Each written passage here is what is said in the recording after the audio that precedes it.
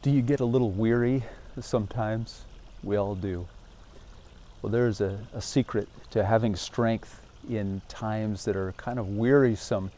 In the book of Hebrews, I encourage you to read the book of Hebrews today, or some portions of it anyway. Chapters 11 and 12 are particularly inspiring. If you don't have time to read the whole book, you might just focus on those two chapters.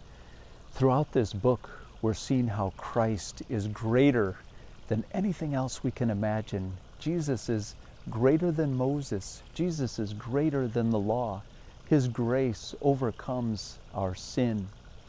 And in chapter 12, we see this book come to a crescendo after we've heard about all these people, all these great saints of old who have lived by faith and conquered all kinds of obstacles and troubles and foes. And by their faith, they overcame.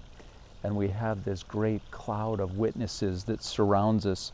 And here's what the writer says: "Therefore, since we are surrounded by such a great cloud of witnesses, let us throw off everything that hinders and the sin that so easily entangles, and let us run with perseverance the race marked out for us, fixing our eyes on Jesus, the pioneer and perfecter of faith. For the joy set before him, he endured the cross, scorning its shame, and sat down at the right hand of the throne of God. Consider him who endured such opposition from sinners, so that you will not grow weary and lose heart." Fix your eyes on Jesus today. He loves you. He's gone before you. He has suffered so much in order to give you strength, to give you life, that we might endure faithfully following him. I'm praying for you on your journey, whatever you're struggling with. Let me know if there's some way I can pray in particular for you, and I ask your prayers as well.